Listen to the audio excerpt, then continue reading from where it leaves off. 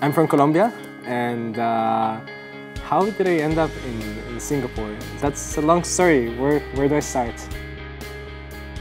We live in a world that is more connected, so whatever epidemic happens in one country in the world doesn't stay in there. That's why I think public health is important.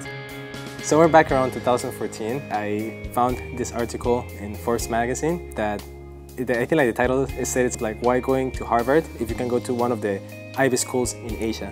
According to the World Health Organization, it's the sixth country with the best healthcare system in the world. So I thought that there will be a lot of opportunities for learning outside of the classroom. In Duke-NUS, in my first year, the thing that impressed me the most is the team lead approach to learning. It's as close as it can get to a real scenario inside the clinic. I would get the chance to go through cases, not by myself, but with a team of other students that resembled how healthcare teams work.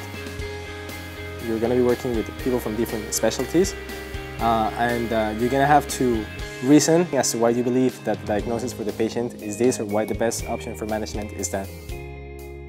I find it pretty cool that Duke-NUS is just like across the street from the Singapore General Hospital, a partnership between academia and medicine. You can learn much more and find opportunities for partnerships and for research as well with people that are on the ground. I think I tend to have like a very global approach or global scope to my passions.